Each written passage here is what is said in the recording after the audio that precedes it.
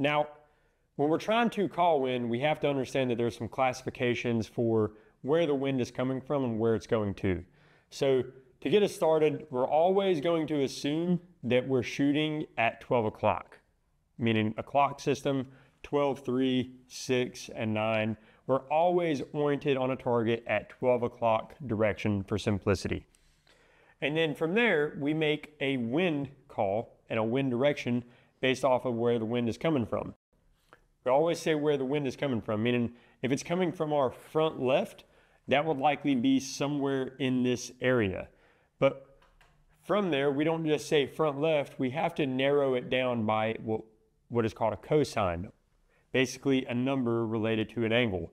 So you see at roughly 1 o'clock or 11:30 to 1:30, somewhere in there, we have a cosine of roughly 0.25.